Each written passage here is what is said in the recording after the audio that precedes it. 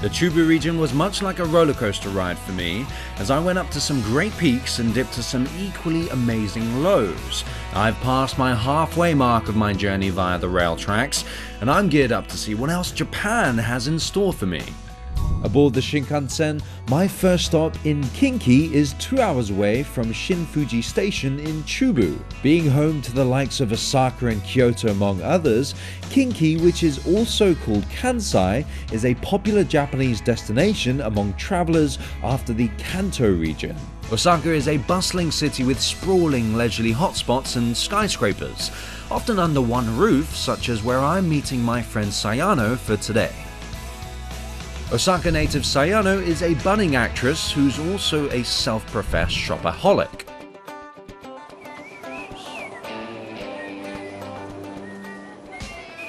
Here we go! Spanning over 100,000 square meters of retail space, the Abeno Harukasu Kintetsu department store is the largest of its kind in Japan. Man, this girl can shop.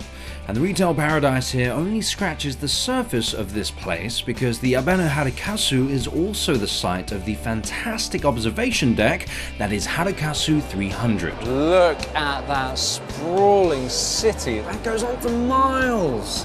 Now this is Osaka. It's in the Kinki region, also known as Kansai.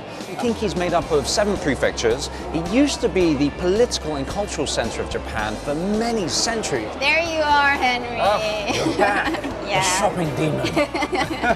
Do you always shop that much? Yeah, every girl likes shopping and I like to. Oh, you like to shop? Right, so much. But I gotta say, this is awesome. Yeah. It's so cool. I thought you were tired, so maybe you can have a rest out here. Harukasu 300 meters up. It's kind of making me a little queasy, actually. I'm not gonna lie. After all that like, walking around and shopping, I think I might need some water. So you enjoy the view. From here, you can see as far as Kyoto, the Ikoma mountain range, and even the Kansai International Airport. This is north. Right, so this is north. Yeah. It's great because they actually give you a little map of what you're looking at. Otherwise, this could just be another cityscape to me. So why Harukasu? Harukasu means like to brighten or clear up. Ah, so that's why. They wanted the visitors to feel like exhilaration. So when they're up very, very high, actually, it's true. Harukasu 300 also caters a dining area on the 58th floor called Sky Garden 300. I'm tempted to grab a bite there while enjoying the superb view that it flaunts, but Sayano has other plans in store for us in the area of Namba. Pretty cool area, huh? Yeah. How good are you at painting? I'm alright, I guess. I haven't really had much of a chance to showcase my talents as of yet. Okay. Well, let's try something different today. Sounds good. It's called ukiyo-e, which involves print and painting woodblock. Is this the place? We'd love Yes. to try the Japanese. That'd be cool. All right. Oh man, that's so detailed. And these are the originals. Yes. What? 1823. That is old. So actually, what is this place? It's a museum of ukiyo-e. So they've collected everything from the past. Yeah. It's famous in Osaka. They've got a really good collection. Fantastic. Some 30 ukiyo-e paintings are displayed in this Kamigata museum, most of which vividly exhibit intense expressions portrayed by kabuki actors. Konnichiwa. Konnichiwa. This is Takano-san. Hello. Hi. There it is. Did you see? Infamous wood blocks. Yes. So this is what we're going to be using today. So what's the first step? 最初はね、このツルツルした方をこちらにこう置いていただく。そしたらこれをね、筆でこういう風にこの出てるとこだけブラシをこう丁寧に。So what's the history behind this way of painting? 歴史はね、上方の浮世絵と江戸の浮世絵に2つに分かれるんです。上方の浮世絵は役者絵が 90%。で江戸の浮世絵、東京の方の浮世絵はね、歌麿とか北斎とか広重とか風景とか美人画とかそういうのも綺麗なのがありますけど、上方の方はね 90% が役者絵になります。それでね、上方の方から文化は江戸の方に流れていくんですけど、浮世絵に関しては30年間上方の浮世絵は遅れるんです。And notice just looking around the museum, actually a lot of the ukiyo-e is about kabuki. It's all. What's the link? 上方の歌舞伎はね、道頓堀筋にこのように御座があったんですよ、御座。もうずーっと芝居小屋がずーっと道頓堀に並んでましたので、そこでやってました、千両役者の名舞台をここの下で飾っております。So is ukiyo-e still going to this day? そういう需要が少ないので、もうほとんど専門部門のところがね、足立さんとかね、そういうところが数がもうすごく少なくなっておりますね。はい。Sayano and I get a feel of being artists in our own right, and I suppose this is only apt since we're in the arts faction of Dotonbori in the city of Osaka.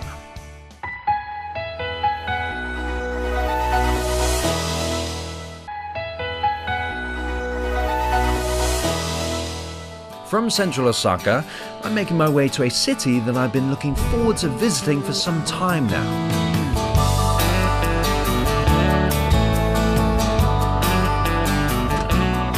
Once considered the imperial capital, Kyoto is marbled with the ancient and the modern. It's actually bursting at the seams with historical temples and glorious gardens, all surrounding a very hyper-modern city. And so it's no wonder actually why people think this place is actually one of the most beautiful cities in Japan. A favourite day trip destination for visitors, Kyoto holds an abundance of offerings from its days as the imperial capital. Now I'm here to visit the castle on Kyoto's 2nd Street. It's more famously known as Nijo Castle. It was built by the Tokugawa shoguns to serve as their place of residence when they were in Kyoto. Now it promises to have some absolutely mind-blowing architecture, so it's definitely a must-see if you're in town.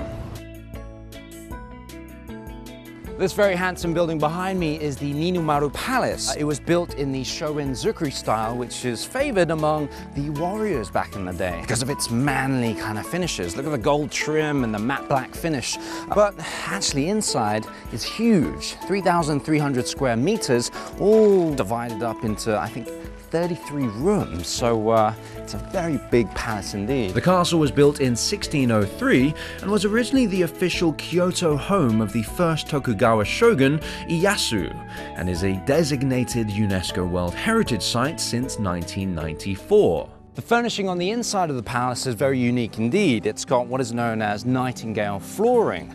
Now what that is actually a defense mechanism in itself. It releases a bird-like chirp once stepped on, so people can realize that there's intruders or people sneaking around the palace. Now once you come out, you're welcomed by this beautiful garden. Extremely tranquil, very beautiful indeed, and much or very far throw from the very rugged exterior of the palace itself. Each of the 6 buildings making up the Ninumaru Palace are representatives of a samurai's house building style, Bukkei Fusho in Zukuri, in the Azuchi Momoyama period. There it is, the heart of the castle itself. This is Honmaru Palace. Interestingly, the original Honmaru Palace was lost to the Great Fire of Kyoto City in 1788. So what's seen on the grounds today is actually the old Katsura no Miya Palace, which used to be located in the Kyoto Imperial Palace. Next, I head out to meet up with Sayano in Gion, the renowned district of female entertainers, otherwise known as geisha. Historically speaking, why did Gion become such a hub of activity? To accommodate the visitors who goes to Osaka Shrine, it's nearby. Oh, and I haven't actually seen any of those special girls, so... But actually, Henry, we can see Michael and Geiko in the evening with full costumes and wandering around the street, and they serve the tea in ocha. Ah, so the green tea ocha Yeah. houses, right. So do you think we'll be able to maybe go into one of those and I can meet one of those girls? Yeah. We come upon a tea house that fits our fancy and take a seat while we wait for the arrival of Koyoshi-san, the Maiko who will be entertaining us. Performing the traditional tea ceremony for guests is just one of the many skills required of a Maiko who one day wishes to be a Geiko. How does her life revolve around? What is her daily practice? まず朝起きて、こちらこの頭のまま夜寝てるので、多少ちょっと崩れてたりするんで、やっぱりそれ解いたりした後、お稽古着っていうのをお稽古用のお着物を着てお稽古に寄してもうた後に、お化粧やら着物着たりお座敷に行く準備をしてだいたい6時頃からお座敷に寄してもらいます。 Do you strive to become a geiko one day? そうですね、慣れたらよろしおすけどなかなかやっぱり芸妓さんって舞妓さんは舞ができたらいいのですけど芸妓さんになるとお三味線ができなあかんとかお笛ができなあかんとか舞プラスアルファが何かないとあかんのでそれにやっぱりお話もある程度できなきまへんしそう思うとやっぱりね不安な部分も多いですよね。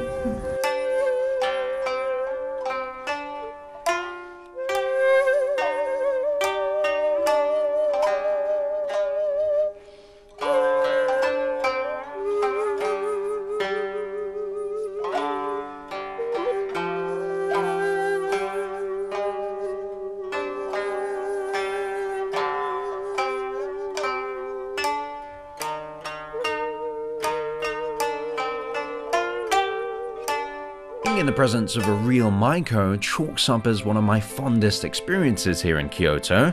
As a cherry on top, Sayano decided to treat me to a lovely dinner by the beautifully lit banks of the Kamo River.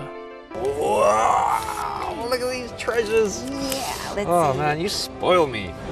So, how was your trip in Kansai? Kansai was awesome. Awesome. It was really, really cool. So many different things we experienced. Neji Castle, fantastic. Full and rich of history. I think the one thing that really stood out was the Maiko experience. I think that's going to be like the best matcha tea I'm ever going to have. What else was there? Abeno Harukasu? That's the one. Yeah. The view from there was... Yeah. Whoa. Kyoto is indeed a beautiful city of sorts, from its masculine castles to the graceful residence of Gion. Coming back here is a must, and I'd definitely love to see it in the spring when the sakura bloom.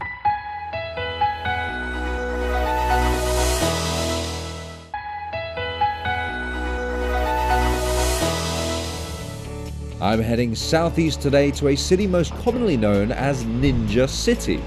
Leaving Sayano behind in Kyoto was a great idea, because I don't think she'd be able to keep up with my swiftness for today.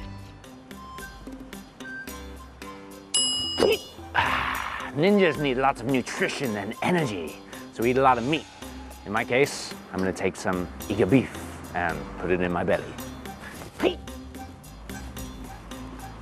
I'm just gonna walk in this time. This is fine. Two ways that I'll be cooking my iga beef today. It's going to be sukiyaki and amiyaki. Whilst that is cooking, I'm going to take my sukiyaki meat here and flat fry it, open it up. Whoa, look at that. Let that cook. Time for some little bit of that soup there. Oh my gosh, that smells so good. Now with this, I'm going to use a tiny bit of radish. Mix it in there, and I'm going to try this.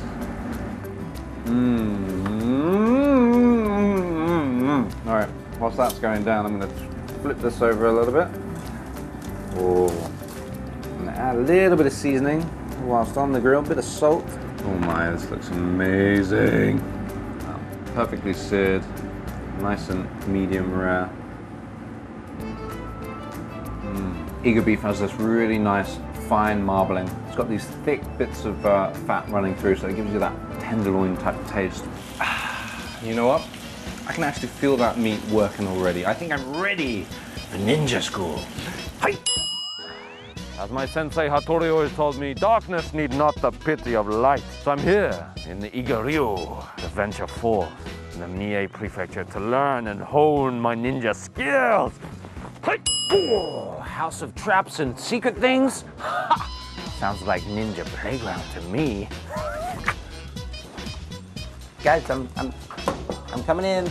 Here at the House of the Ninja's Art, there are over 400 tools, including authentic dated shuriken on display. I take notes on the methods of entering and exiting a castle undetected, and then some. Explosives, throwing sharp things, really nice armor, grimy things. My next lesson is a practical one, mastering the traps and passages used to fool intruders who dare enter the ninja residence. では、ようこそお越しくださいました。このお屋敷は200年以上前の建物なんです。様々な仕掛けがあるんですが、まずはこちらですね。敵が来たという知らせで中へ隠れるんです。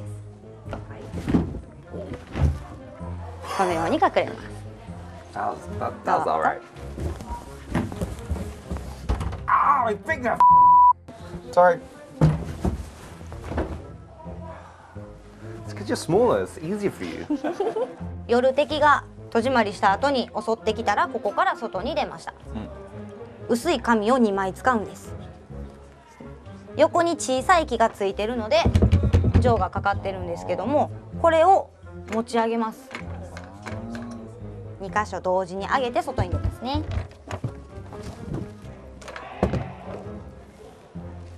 Paper, ninja, door.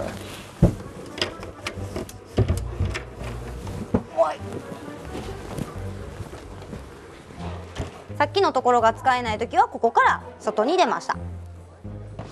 地下道の入り口なんです。家の外までつながってました。危ないのでもう途中で網張って止めてあります。Huh?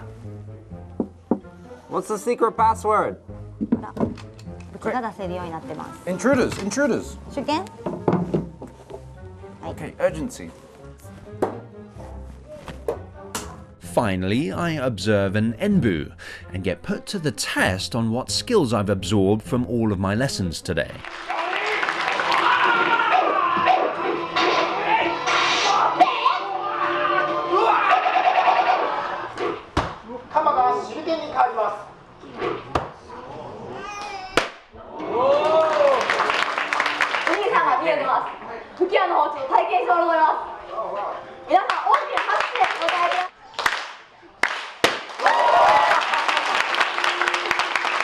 Ah, yes.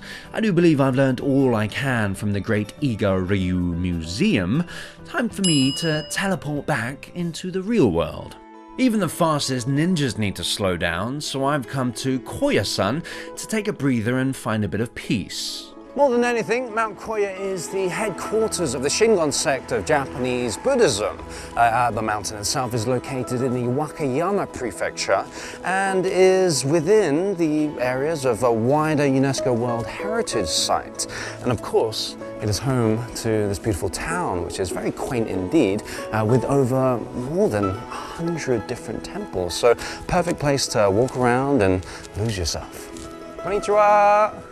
こんにちは。どうぞ。お坊さん。静岡hier。よろしくお願いします。お願いします。ありがとうございます。どうぞ。Thank you, お坊さん。Look at that. Brilliant. Perfect little space to call my own for the next couple of days. So I've got a couple of hours until we have to go to meditation, so I'm going to rest. Koya-san has around 50 temples with lodging for visitors like myself and pilgrims on the Shikoku 88 temple pilgrimage whose start and end point are on this mountain.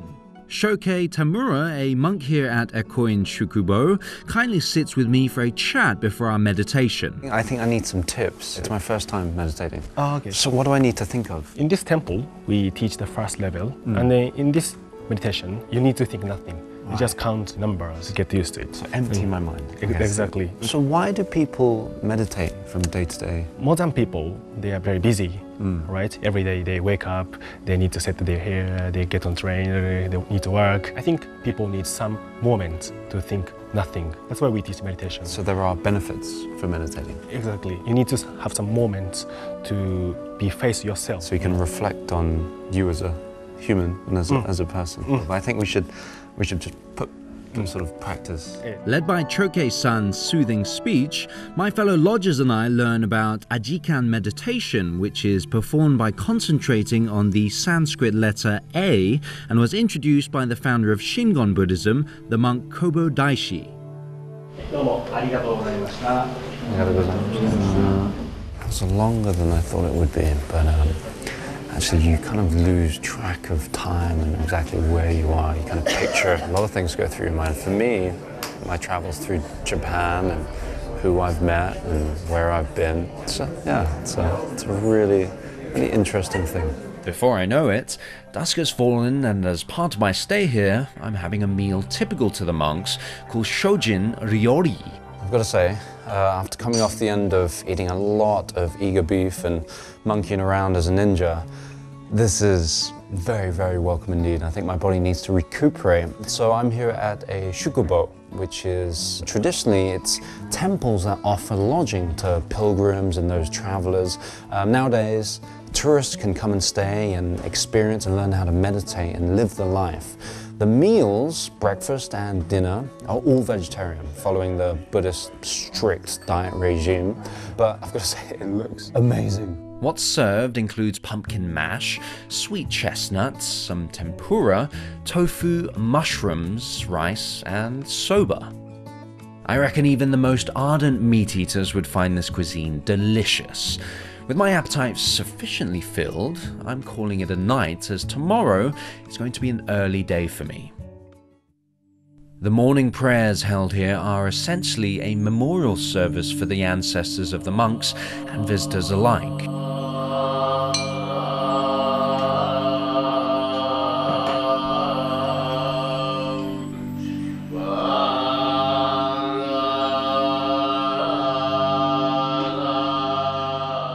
Feeling like a morning walk, I wander around Okuno Inn Cemetery, which also houses Kobodaishi's mausoleum within it. Now this is the largest cemetery in Japan. It holds over 200,000 different memorials for people who have passed away. The really interesting fact about this place is that anybody can be buried here, as long as they sort of believe in some of the fundamentals that were taught within Buddhism or felt kind of a draw to this area. Now the cemetery itself has thousands of these hundreds of years old Japanese cedar. Absolutely stunning, and they're all numbered because they're protected by the government. They're so old, they range between 200 to 600 years old. And if they get too big, because there's a lot of typhoons within the area, they actually have to cut them down, and they use the wood for either temples or tori, the gates. Just walking through here is absolutely mystifying. It occurs to me that there is a sense of peace that I found here in Mont Koya, one that I never realized I was looking for. On top of giving me the chance to live out my dreams of emulating a ninja, I've also been spoiled with some of the most authentic historical relics in human and architectural forms here, as well as, yes, delectable cuisines in the most unexpected of locations. I've only got the region of Kinki to thank for this. Next week on Welcome to the Railworld Japan. You've been traveling in a foreign country for so long, you feel as though that someone's watching you. One of those people should be around here now. I gotta go down this hill.